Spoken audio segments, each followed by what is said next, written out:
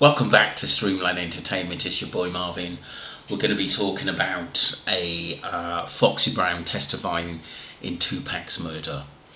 The question Napoleon asked is, what if she don't admit Keefe D was in Vegas? Let's get straight into the video.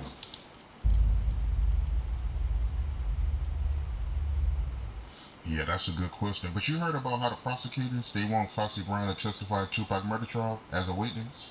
Yeah, what type of witness though? As an eyewitness. They want her to place Keefe D in Vegas the night Tupac was shot. Because you already know, Keefe D, he claimed in his book that, she was in Vegas that night. Because basically they say if there's no one that's seen him there, that he can prove that he wasn't in Vegas.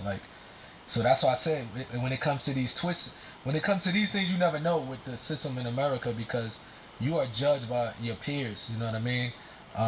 So it's different. That one of the things that I realized in the USA, and I'm just gonna, I'm gonna try to compare it, because I live in Saudi Arabia now. I'm gonna try to compare it with the scary Sharia law that everybody hear the word Sharia get afraid, but it just shows me how the perfection of Sharia law, because in our religion, for example, is so perfected when it comes to judging.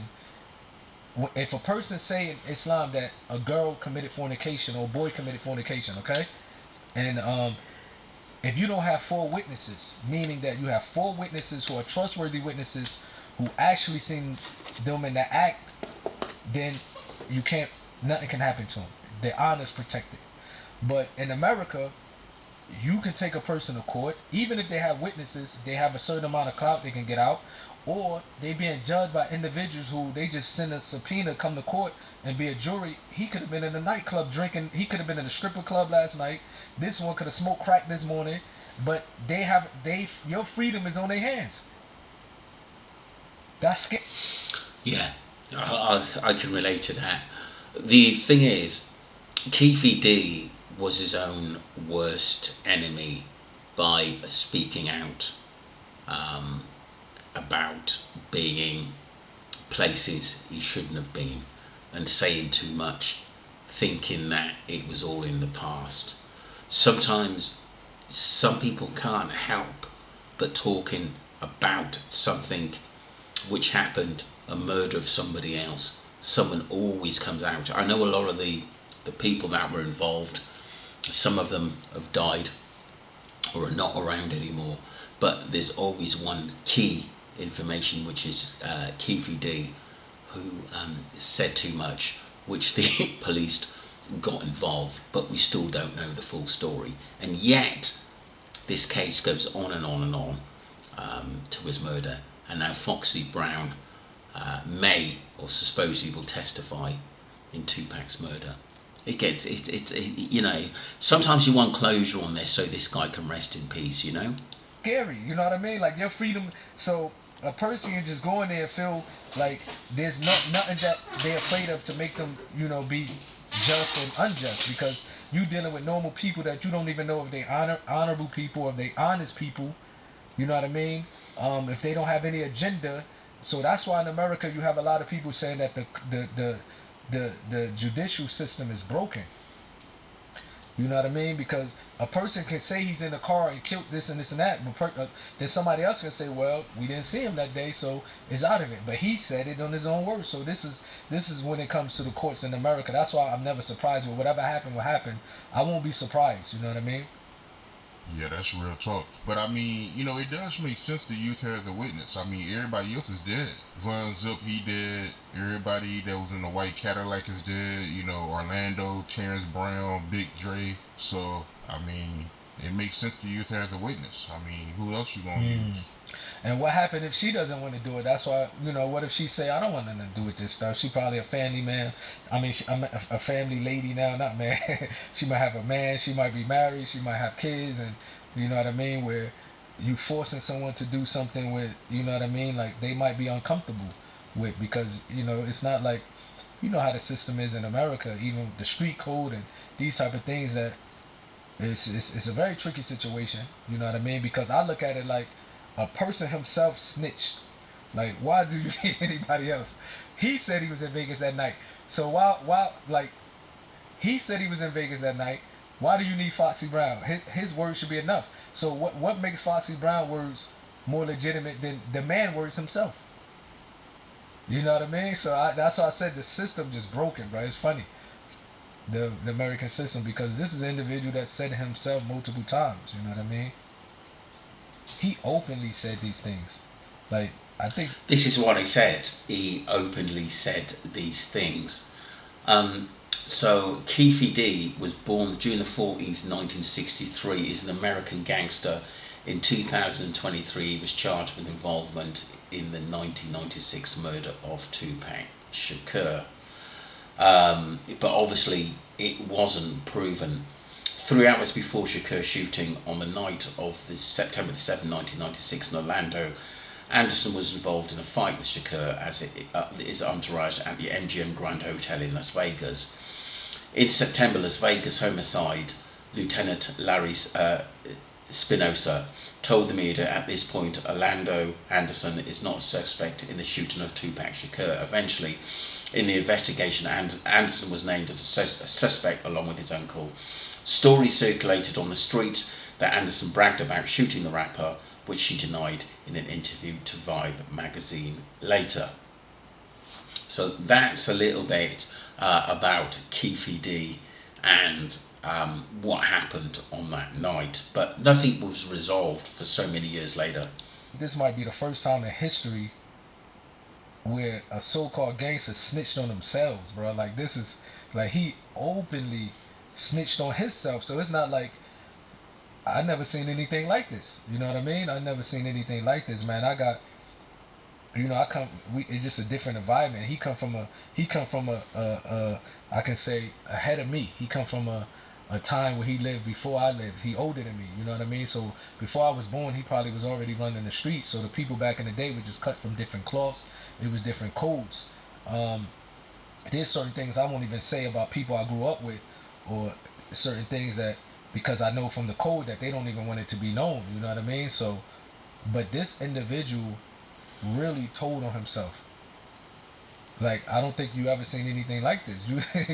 Yeah, it's crazy. But one of the reasons why he said he done it, because he revealed that he was dying of cancer. On June 2nd, 2018, Davis confessed to having a role in the killing of Tupac Shakur after revealing he was dying of cancer. He went on to say he was the passenger in the white Cadillac on the night of the incident. He refused to name the other suspect in the car, but confirmed that the shooter was Orlando Anderson, his nephew, and it was out of retaliation for getting jumped at the MGM Grand earlier, and for $1 million bounty by Puff Daddy. Wow. On September the 29th, 2023, David was taken into custody by the Las Vegas Metropolitan Police in connection with the murder. A house owned by wife nearby Henderson, Nevada, had been raided by police on July the 17th, 2023. Police documented stated that they were looking for items concerning the murder of Tupac Shakur in the raid. David was held without bail and charged with murder. He pleaded not guilty on November the 2nd, 2023 in Las Vegas. On November the 7th, 2023, Judge Carly Kearney for the Clark County District Court scheduled for Davis' trial to begin on June the 3rd, 2024. On January the 9th, 2024, during a court status check, Davis was granted $750,000 bail and allowed out under house arrest. During the hearing, prosecutors alleged that Davis in October 2023 recorded jailhouse phone call with his son, authorised the execution of witnesses who might testify against him at a trial. Davis' attorney claims they misinterpreted the conversation. The judge ordered another status check for February the 20th, 2024. During the February 20th, 2024 status check, it was agreed that David's trial would be delayed until November the 4th, 2024. The pre-trial hearing for Davis was on April the 23rd, 2024, presented what was believed to be the last batch of evidence sought by prosecutions. Despite being granted bail and house arrest, Davis remains incarcerated at the Clark County Detention Center. Wow.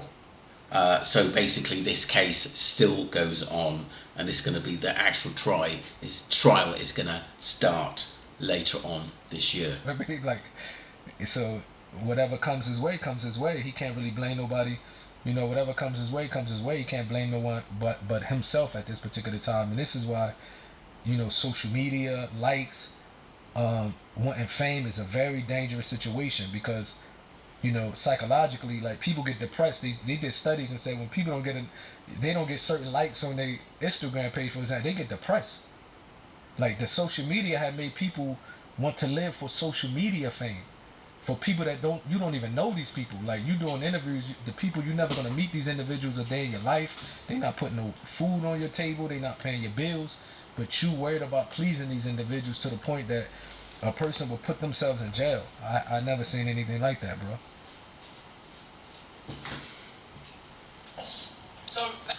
Yeah, so that's the end of the video. Wow. It's pretty deep that this case is still looked being into.